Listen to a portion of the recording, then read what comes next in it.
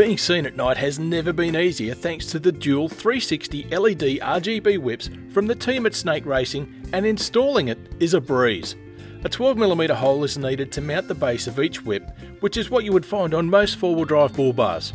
Snake Racing offer a multitude of mounting solutions for endless applications. Check them out on the Snake Racing website. Once the bases are mounted and tightened up, you can simply slip the whips onto the bases by pulling up the locking collar and sliding it onto the base and releasing the collar to lock it on. The wire that comes with the whip itself features a 4-prong connector with a keyway.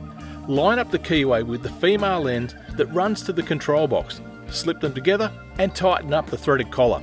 Repeat the process for the second whip. It is not recommended to run the wiring directly to the battery, as interference could potentially turn the whips on. We suggest that a simple inline switch is installed so that the whips can be physically disabled when not in use. Alternatively, you could run the wiring through your vehicle's ignition system so that power is isolated when the ignition is switched off. Once you're wired up, you're ready to go. The whip's remote control is easy to understand and operate, so have some fun learning all of the functions. To find out more, head to snakeracing.com.au.